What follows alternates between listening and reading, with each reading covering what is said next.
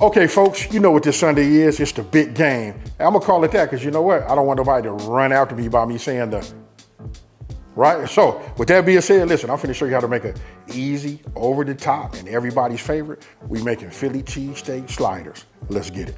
Okay, so look, before I, go ahead and get started, I just want to give you guys a couple of options, right? This is what everybody know. When you think about sliders, everybody say King's Hawaiian, right? But check this out, folks. Somebody else is in the game. You got Nature's Own. Look. That's that butter, these them butter rolls, brioche style. Uh-oh, folks, we got some competition. Now, if you look over here, look, we got provolone, onion, bell pepper, some spices, butter. But you see this right here? This is what I want to show you. I put my steak inside of the freezer, right? I don't want it to be, super hard, but I want you to pay attention to my finger. Look, when I push down like that, look, see how it holds that? This way, when I cut it, thin slices, it's easier to cut. That's a little heads up, folks. You see that right there? I can't wait. All right, so the first thing I'm getting ready to do is, while this is still kind of like in this semi-froze state, I just want to cut a little small piece like this just to get it started, right? But you can see, if I hold it up like that, you see how it holds that? Still halfway kind of like frozen, right? This allows you to be able to cut something, a slice that is thin, right? You guys get it. Remember, just put it in your freezer. I put it in the freezer and it's probably been going for about 45 minutes. It really depends on the thickness of your steak. You know what I mean? How cold your freezer is. And that's right. I know some of you guys get a freezer, you bring it home, you plug it up, you never make no adjustments. But this right here is the way you do it. Okay, so before we even, I'll go ahead and show you guys this right here. Look, this is what I mean, cut them down thin. You know what I mean? I probably should have let it stay in the freezer a little bit longer because as I was cutting, it starts to, thaw out. Depends on what part you get. Fat, obviously, that right there is, nice. But anyway, make a long story short, if you guys pay attention over here, now would be a great time for us to go ahead and preheat our oven, 350 degrees, right? Now, I done took the time, I've already started, I can start feeling the heat starting to come here. So let me explain to you guys how the cast iron works. Now, I'm gonna just say this for those of you guys that didn't know, the cast iron, this is the original non-stick pan, right? When you season them and get them right, they work perfectly. Nothing to stick to it. So, got my heat on the bottom. It, heats up right here and then it kind of like just pushes out. A true heads up is whenever you guys using the cast iron, if you put it in the oven, you can go ahead and heat it up. It'll be nice and evenly hot, when you start. Now I'm gonna go ahead and just take this here, drop this in like that. Now notice I didn't put no oil down at the bottom, right? You know why? Because we're gonna get some fat right here. So we just drop that in there. But what you wanna do is you wanna get this here. If you guys been following me for a minute, you know I like my square edge wooden spoon, really. Which really is this right here is like bamboo. You know what I mean? So we'll start letting this go. This will bring the heat on our skillet down a little bit on our pan. You know what I mean? But don't trip, because that was nice and cold, right? Now, I'm gonna take this, move this out the way. All right, and now we're getting ready to prep, our veggies, right? So I cut it down like this, right? Then I just take this, take my knife, cut the little web out. Do the same thing over here, right? Then I just get over the trash, right? And then just pop it straight through. Now I'll go ahead and just make a cut. Then we can open it up. It's okay if it snaps. It's up to you guys. If you want to take some of this off, you can. Some of the webbing, I do. And so here, it's the same thing that you guys always seen. You know what I mean? It just makes it easier for me if I take the whole bell pepper, do it the way you guys just saw me do it. You know what I mean? To cut it down like that, to get it like this, right? It makes it much easier for me to dice this way, right? Then just put them all together like this. And then it's up to you how you want to, have it. You want to dice for the taste, you know what I mean? Or do you want to have the texture? But if you ask me, we doing both. That's a good size dice right there. All right, let me just finish this. Then we move over to that onion. So we cooking this down. It's starting to look real nice. You know what I mean? This is what we want.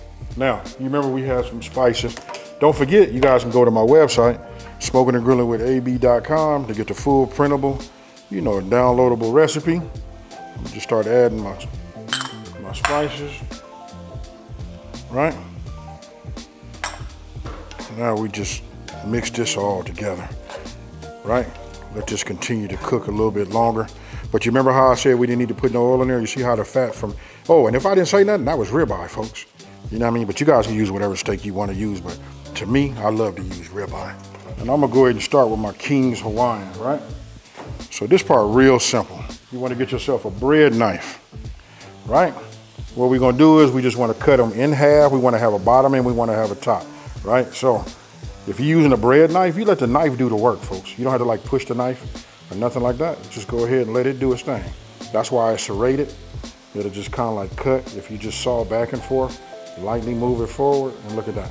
You know my Pyrex, and what I did was I sprayed it. That's what you guys are seeing, you know, Pam, right? So let me get underneath this. Let's separate these tops. I'll just set that there for now. We'll take this here, and we'll just drop this right here. Real simple. Now, I'm gonna turn off my fire just for 1 second, get my tongs, and we finna take our meat, and we finna just sprinkle that on top of it. Now you see this right here? Ooh, look at that. You see that? That's what you wanna have. Now I want you guys to pay attention and look at this right here. You see that? It's been seasoned up. Now you guys can put whatever seasoning you want on here. It's really about making just some good tasting food, right? But I gave you just the just, and what you guys didn't see is I hit it with a little bit of my seasoning also, but I want you to look at that. Look at how tender that is right there. Now, just go ahead and just start adding this right here on top, right? Now, when you guys get a chance to look back in that in the pan, you'll see it left a lot of fat, a lot of season. You guys are gonna like the way my cast iron is looking. That all right there is monumental, right? Because listen, we finna go ahead and, you know, start our veggies. And what better than to have, you know, green bell pepper and onion. Bringing our pan back up to, you know, temp, right? You see that right there? That's what I wanna see. Now, because I diced these so thin, you know what I mean? You don't have to give these a head start like I normally do. So you see all of that? Now we're gonna go ahead and get this going. And if you would like, you know, if you've been following me, you know I like that infused olive oil, right? So I put a little bit of that garlic infused inside. And let that pick up all of the fine and anything else that's left in the pan. Turn off my fire. Now you guys cook your veggies down like how you like them, but this right here, where the onion's starting to grill, I still got color on my bell peppers, but they's nice and, you know, they starting to soften up. This over here. All right.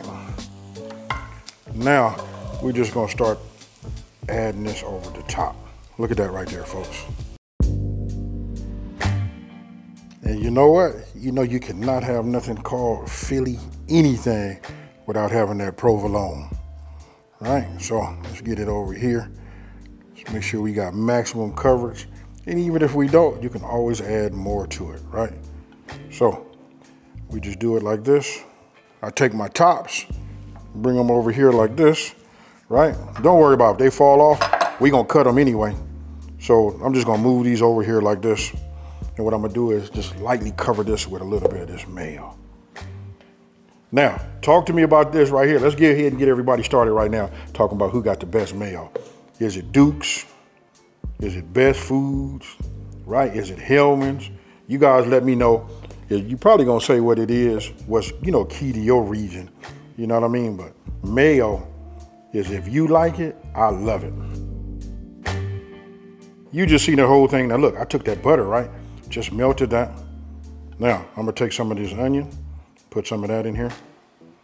Let it give off some of that flavor, you know, with it. Now notice I left some on my board right there. That's okay. Because what we're gonna do is we just finna paint this over here like this. Then I'm gonna sprinkle some of those that are left over on the board. You know what I mean? I'm gonna sprinkle that on top, and then we finna put these in the oven, get this cheese to melt. And somebody answer me this down in the comment section below. How come whenever you start coming up with that the money shots, them I don't know, like anything that you know that's gonna taste good, your voice get quiet. Okay, once you got everything done, go ahead and get yourself some foil. I'm just gonna lightly, you know, cover the top of it. That's all you need, right? We going in for 10 minutes, then we're gonna remove it, then we're gonna let it just like toast up the top just a little bit. That could take anywhere between 5, 7, or even maybe another 10 minutes. It depends on your oven. Now, that being said, I done said a lot, just to keep it so that I'm not over talking. Put that in there like that.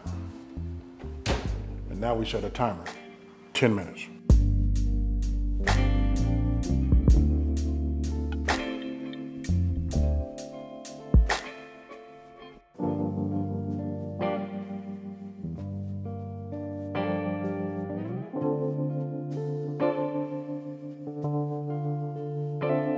Okay, so the way you guys seen it pool, you know, I put like a few extra layers of that provolone on there. But you know what? It'd be best for you so your friends don't come and tear up the whole thing. Just cut them, you know what I mean, then set them off to the side. Stack them up how you want to do them, or leave them inside of this and let them get it. Listen, I'm not finna over talk it. I got this one right here. I'm finna eat, folks. Cheers.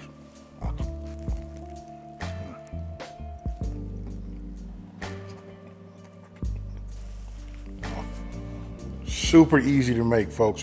You guys got to try it if you haven't already. But I want you guys to talk to me down in the comment section below, right? Listen, I want you to talk to me about this. Listen, we tried to keep it like a little bit more sort of like original with the, you know, Philly cheesesteak, right? But what else could you have done to make this over the top? You asked me, I could have put some bacon over here.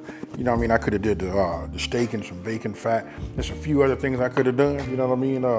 To be honest with you, I like that holy trinity, you know what I mean? Just to put some celery in there, just all kind of ways. Now that I got you guys' brain thinking, I can't wait to read the comments. Now, if you're new to my channel, you know what to do. Don't forget to like, smash that subscribe button, and tell everybody out there, there's a channel out here that's simplifying these recipes and taking the mystery out of cooking. You know what? I'm finna be quiet. I'm finna put these up, you know what I mean? Because I got about 4 more batches of these to make. Guess what, folks? I'm out. Peace.